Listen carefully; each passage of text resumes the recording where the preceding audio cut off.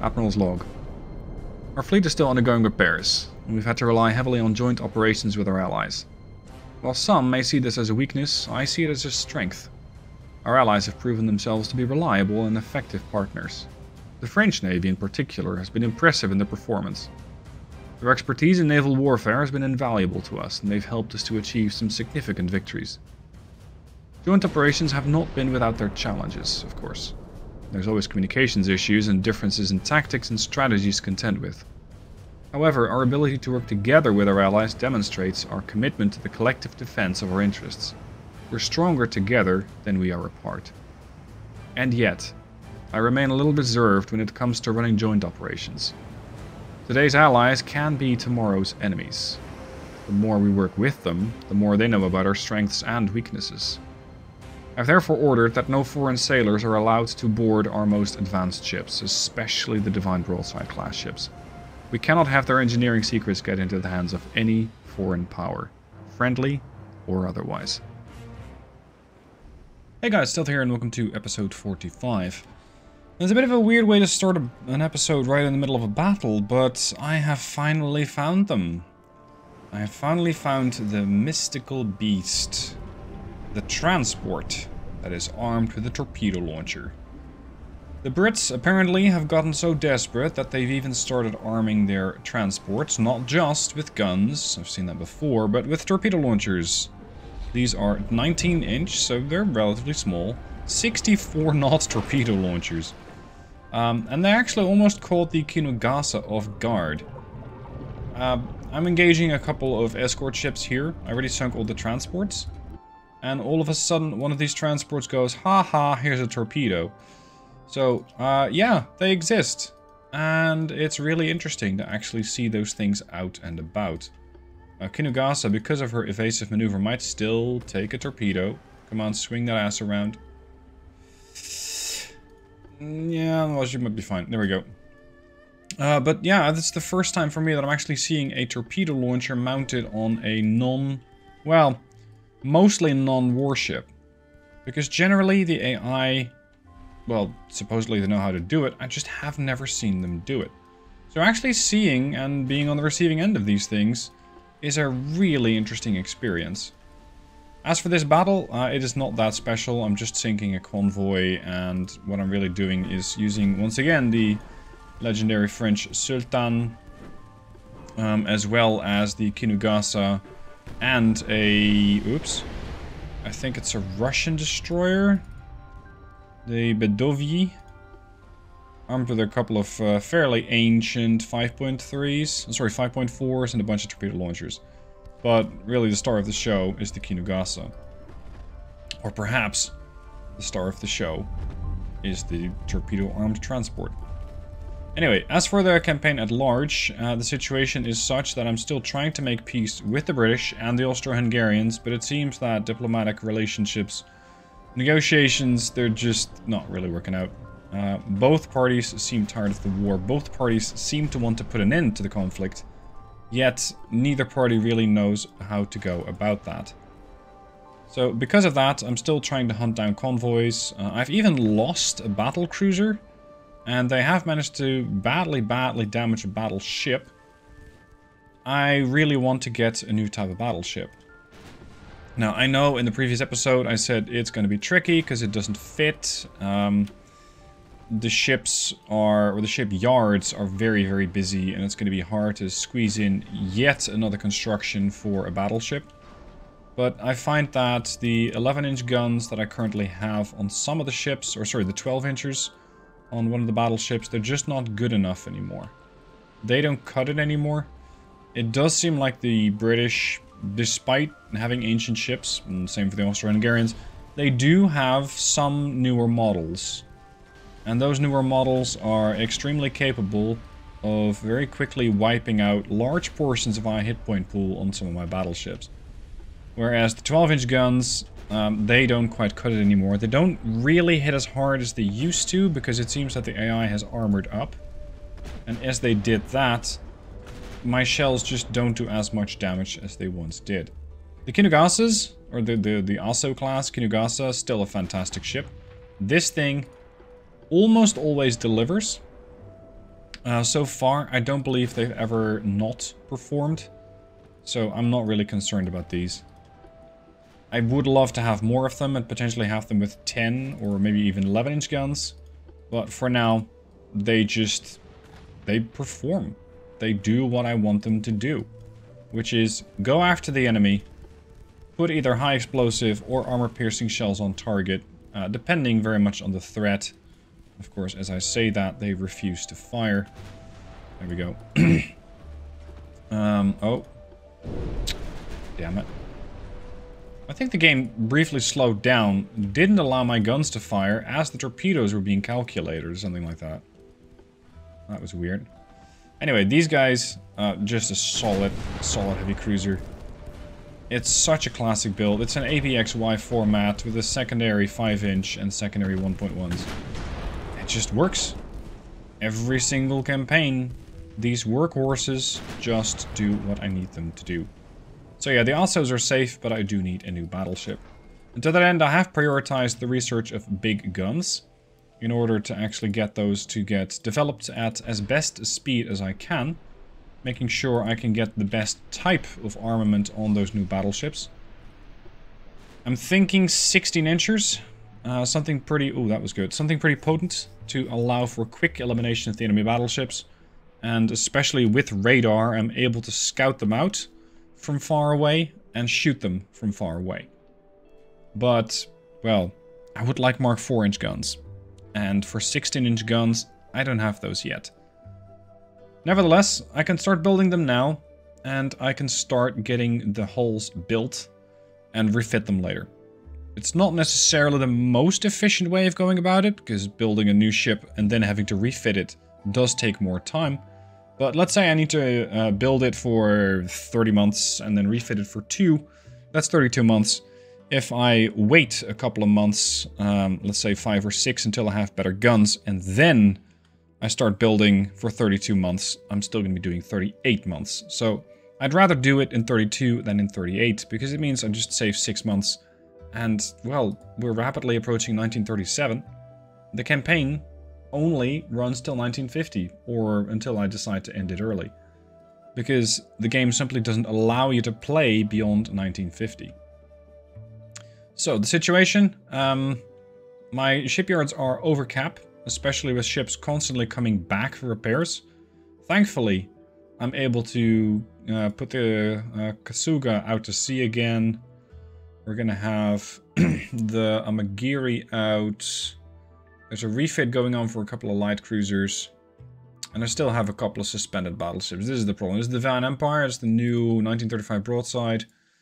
Yamato is that new ship class. Oh, never mind. I already have 16 new ships coming out. I just forgot about that because I never have the capacity to actually build them. Right. Nevertheless, what sort of research are we working on? What sort of guns can I expect? Because the game might go with 18-inch Mark II, 19-inch Mark II, 19-inch Mark... or a 20-inch Mark II before going to the 16-inch Mark IV, I think it's going to be. What do we get? Yeah, we got 19-2, 18-2, so this could be 22 or 14-4. There doesn't seem to be much of a method to the madness, but getting 16-inch 3s is probably going to take a while. As for the situation on the world map, as has been expected, the area here around the Austro-Hungarians is pretty dire. They do still have Slovenia, and they still have Croatia, and they got Bosnia and Herzegovina, which is not getting invaded? No, I guess not. It's not getting invaded. My invasion force does seem to have been thwarted a bit. They're only 52%. They were a bit higher, I think. But we do need more men. And the defense here is pretty stubborn. The British, the once powerful British Army, Navy, down to 36 battleships. They're repairing 110 ships. So they definitely have more battleships out there. But they're currently using all the docks. And on top of that, they're building another 289. Still, I would like a peace treaty. I want to end this war. I do want to keep one war going at all times so I can get the funding. But, well, for now, and especially since I'm blockading the British, I would like to see if I can end that war. If it wasn't enough for me sinking part of the British Empire's navy, they seem to have some other issues all by themselves. You see, the British nation people are rebellious, and Wales is the first one to go. There's an uprising in Wales. Now, these things generally don't go well. They will keep the British busy for a bit. And what I'm most confused about, but this is just the nature of the game, is how, despite losing 170 battleships, they're still growing their economy. They're still building 300 new ships. That shit just doesn't make sense. I know that the devs are working on 1.3. So not 1.29, but 1.3. There's a beta going on. I'm not going to touch that. They're working on implementing the weather system. So that if the game says, hey, there's a storm, your ships are bobbing up and down, that's why they can't actually hit anything. That's now going to be visualized. And there are some other things. But for me, the economy, this just seems so random. So completely grabbed out of thin air. Without any basis, that it just, I don't know. As a player, it doesn't make sense. Yes, I would like to see nice waves. Yes, I would like to see my ships bobbing up and down in a storm. Sure. But, really? The whole situation with the economy does not get resolved? I don't know. Anyway, the shipyard can now handle 316,000 tons. That has given me slightly more shipbuilding capacity. And yet, we're still not able to start building those new ships, because they need a lot more. They need 90,000 tons. So, once again, I'm stuck waiting to refit and repair. And some of these repairs, thankfully, on the bigger ships are going to be done pretty quick. Even the Divine Broadside, down in 2 months, and she should be good to go once again. Meanwhile, we got a little convoy mission coming up. So let's have Maya and Banyo work together to take care of the battleship called the Supplingenberg. Yasumirgot class battleship, 162 million, armed with 10 15-inch guns. So am I. I got 15-inch guns, but I just have 8 of them per ship. So between the two of these, that should not really be too much of a handle. Especially as I will most likely outspot the enemy, and then we're going to one-shot some transports. I just have to be careful with those transports, because if the British are mounting torpedoes on them, then perhaps their allies in the form of Austria-Hungary might be too. Here we go. Maya opening up against the enemy battleship, which seemingly has already taken some damage. Now, seeing as they are unable to detect my ships, I would like to make that last as long as possible. We're going to try and sail either away from them, or on a course where it's going to be more difficult for them to do anything against me. They will be able to fire back with probably 4 15-inch barrels, perhaps more if they go broadside. They're currently 17.5 clicks out, and considering the armor as well as the angle, I wasn't going to say I'm not expecting pens. I guess I should be reevaluating that position. HE might cause some damage. It's tricky. At this angle, yes, you might get the occasional deck pen. Yeah, this is just partials. Okay, AP it is. APs also have a slower muzzle velocity, right? Yeah, they do. In case you're unaware, the muzzle velocity can be seen just with damage AP, damage HE, ammo, etc. Muzzle velocity is how quickly a shell travels upon leaving the barrel, upon leaving the muzzle. And seeing as the shell is 621 meters per second as opposed to HE, this means that the shells form a more parabolic arc. They go up higher and then they crash down into the deck. The HE shells do that a little less. They have a higher muzzle velocity of 713 meters per second.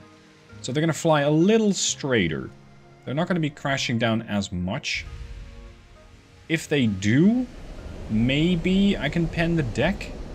If they don't, then they're just going to cause all these mild, harmless things. Whereas if you actually are able to do an aft deck pen, you can certainly cause some damage. What I'm trying to do now is make sure I get as much damage and stability piled on top of this warship whilst she's unable to fire, so that by the time she is able to fire, she won't actually be able to do much with accuracy. There she goes. She now detected me. She won't be able to do much with accuracy because she's fighting to keep the ship upright in the first place. And considering she's already flooding, it might actually be working out quite well. I know that I can slow down the cruise speed. I'm intentionally not doing that, because the slower I am, the less of a debuff they get to target fast speed, which is currently about 80%. You can see their damage and stability is 49.8, so just about maximum what it can be.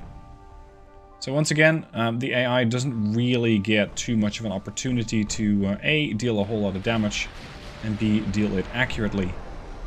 What I'm also hoping for is more flooding, so the ship's going to be listing. If she does that, if she's going to be tilting left or right, port or starboard, the ship is simply going to be unable to bring its guns to bear accurately, and potentially bring them able to bear at all. This time we're 13 kilometers out.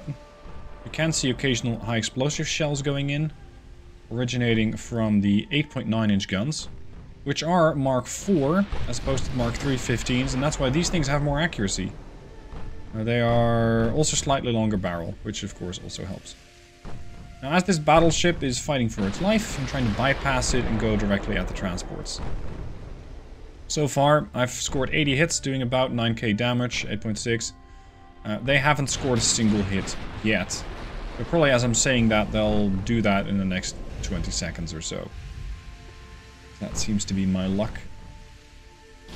Now, I really wonder how much structural integrity they're going to have, i.e. bulkheads. So, whether it's going to be worth it to go HE.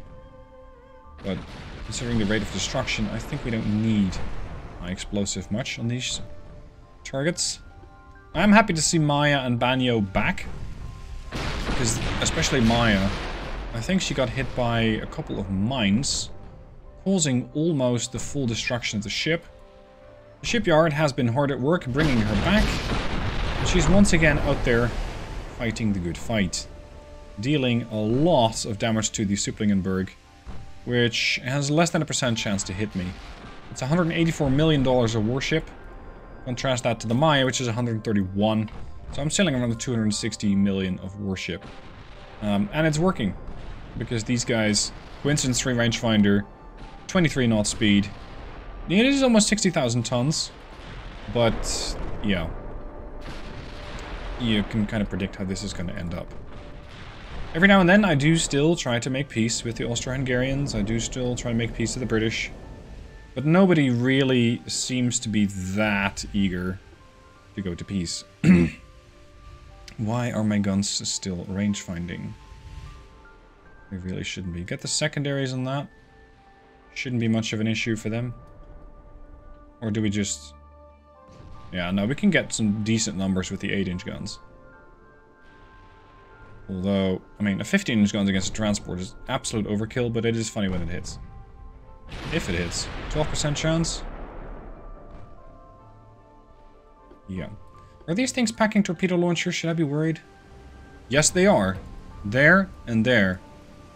So, the AI definitely wisening up and mounting torpedo launchers on the ships. I don't expect them to have a great lot of range, but just to be on the safe side, I will take some evasive action. Considering that if they are, in fact, throwing out torpedoes at massive ranges, I'd rather not be there when those things come close. I have, in the last episodes, the last off-screen battles, taken a few torpedo hits, because some of the British warships are armed with torpedo launchers that are using electric torpedoes. They don't leave a wake, they don't give you a warning, and they hit really hard. So some of my ships, despite my best efforts, despite having sonar 2 on these ships, they're just not getting enough warning. They're just not getting enough detection on the torpedo. And you can really only see them the moment that they're on top of you, which usually is way too late. So if you're facing an enemy that has those really sneaky torps, and you suspect that they have them, you suspect that they fired them, just start zigzagging or do a 90-degree course change, and you should be fine. Even without sonar, even without hydro. Make yourself a very unpredictable target, and you should be fine. Now, let's finish off this battleship, and let's call it a day. They can definitely not see me. Their radar is unavailable, i.e. they don't have one. Enhanced loading, 20-inch torpedoes, cap ballistic, and cap ballistic 1. Anti-flood 3, reinforced bulkheads 2, standard bulkheads, cramped quarters. 45% crew loss. Oh, should have mentioned that before. I didn't realize half your crew is dead. Basically, it means I need to make, what, 2 or 3 more casualties and the ship will just surrender. This is why you do not bring cramped quarters. Bad plan. And it will cost you the ship. Which means I don't need to get a full kill, I just need to get a crew kill, and that will also end the ship. Okay, now we can slow down the cruise. Surprised we're still only getting a... There she goes. 15% accuracy. But it's enough. Supplingenberg surrendered due to high casualties, and that's 3,295 victory points versus none. Progress. Finally, the war is over. The British and myself have signed an agreement. Now, they are offering up... Well, they're not strictly offering up. I'm going to take a bunch of territory from them, or suggest that I do. I can go up to $696 million. They still got a ton. Good lord. British Somaliland. Could be interesting. Because of its position in the world. I'm also thinking that the British Falkland Islands give me a position near South America. Fiji, I don't think is that useful. It's mostly going to be a way to get rid of the British more in my area. Could I just get the British Antilles? We suggest that? I don't care for any of the battleships. And I will take the SGSSI, whatever the hell that is. Yeah, I got them.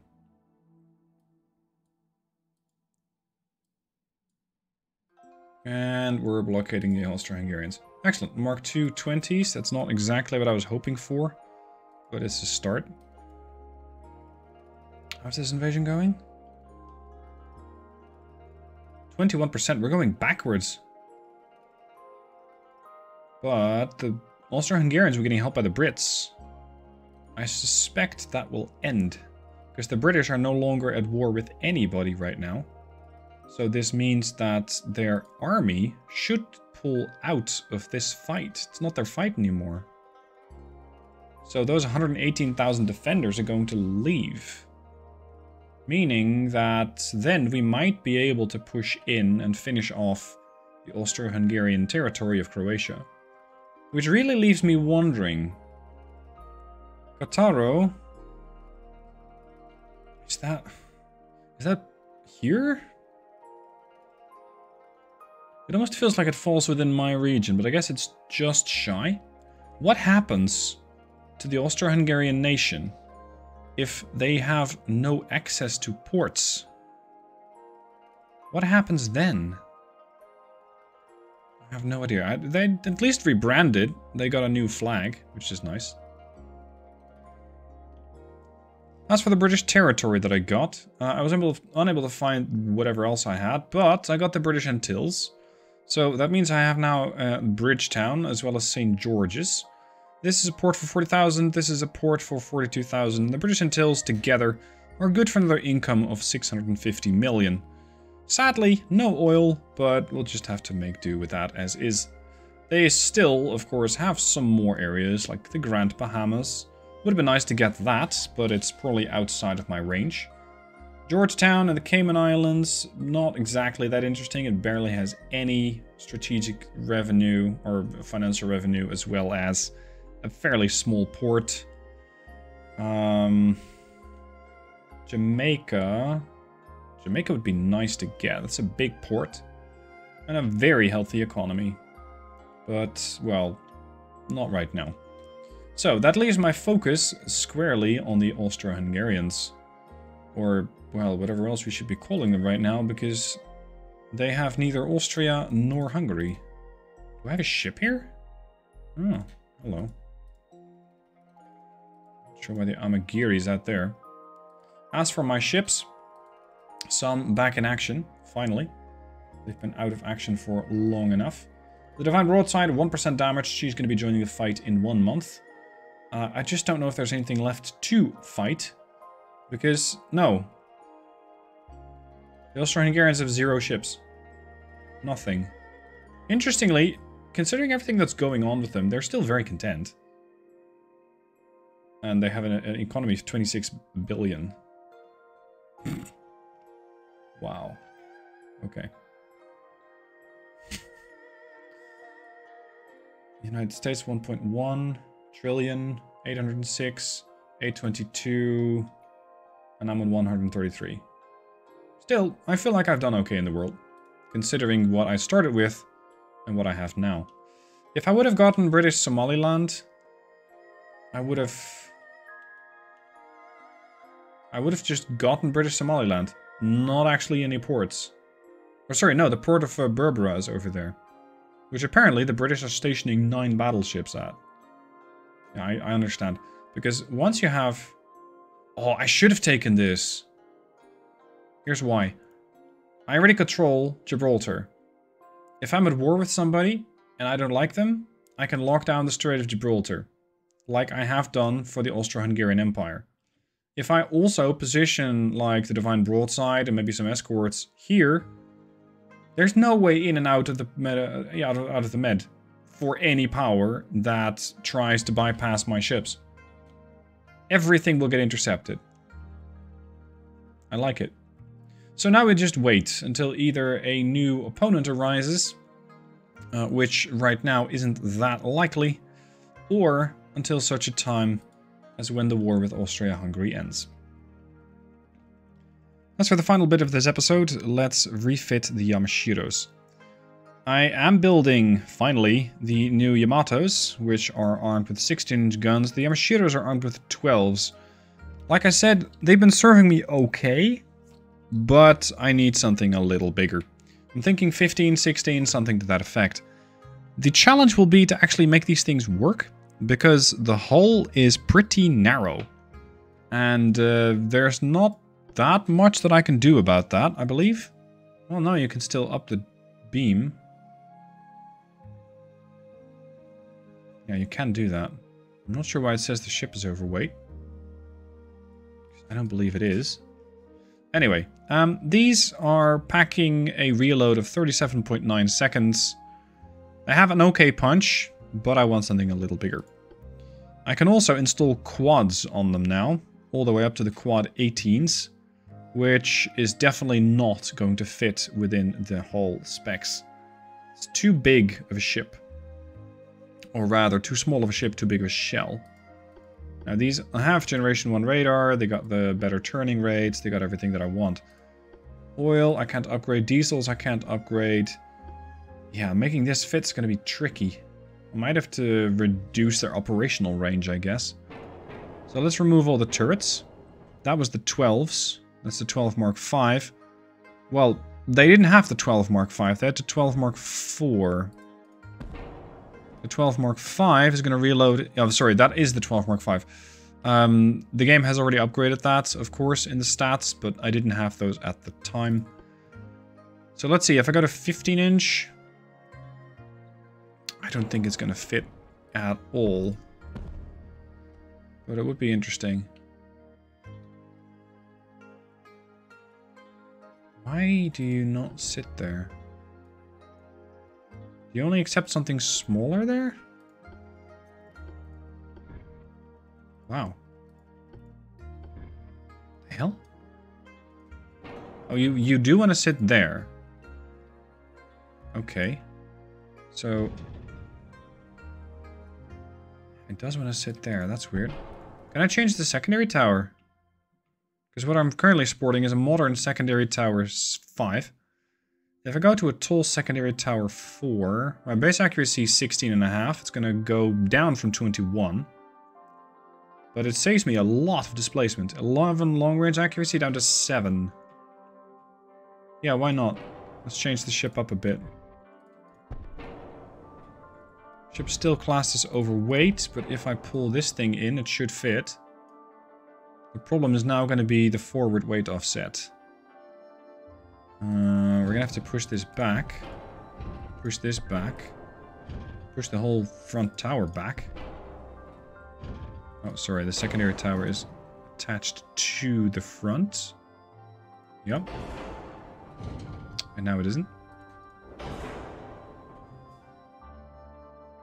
Citadel's too big. Push this back. Now it fits. 6.8% forward weight offset, though. I don't want to move these turrets back too far, because if I do that, it's going to cause issues. So I can either put more weight on the stern or try and reduce some armor on the bow. And the bow armor currently is 6.5, which I really don't want to remove that much of. Because if I do that, and I position myself as bow in, it's not going to go that well. Anyway, this ship now has a very good amount of firepower. It used to have 9 12-inch barrels. It now has 12 15-inch barrels. They're only Mark IIIs. They're not as good as I would like. And the front offset, that's 1% and change. It's not that bad. Save that. And let's get those things refit. As for the lost secondaries, I don't think that they're going to be that much of an issue. Because ideally, heavy cruisers, light cruisers, destroyers, they take care of the smaller ships. If you're facing a transport, then yes, you might want to use a 5-inch secondary. But generally, I only start shooting transports when the main ships are dead. Which means that by that time, the main guns will be available to target even the smaller ships. So, given all that, I should be able to make this ship work in her new configuration. It's just that they're going to be out of commission for 4 months as they're getting their new gear. As it turns out, it isn't that big of a deal because those ships are all currently undergoing repair. 7 months and 3 months for the Katsuragi and the Yamashiro herself. So by the time that these ships get repaired in 3 months, then I can refit this one. I can start refitting that one in 7 months. It'll all work out. And in 12 months, I'll also have a couple of new ships sporting 16-inch guns. Hopefully, by the time the research has caught up, and I'll be able to start putting Mark IV 16-inchers on there, Mark IV 15-inchers. I don't know, I don't have that much to research. I've completed cruiser designs, I've completed submarine designs. It's going to slowly but steadily start completing more and more objectives. Okay guys, that's it for today. Hoping for another peace treaty with the Austro-Hungarians soon. I just don't think they have much to give. So it might be a monetary one, and I don't exactly need more money. Thanks for watching, hope you enjoyed, and I'll see you soon for more.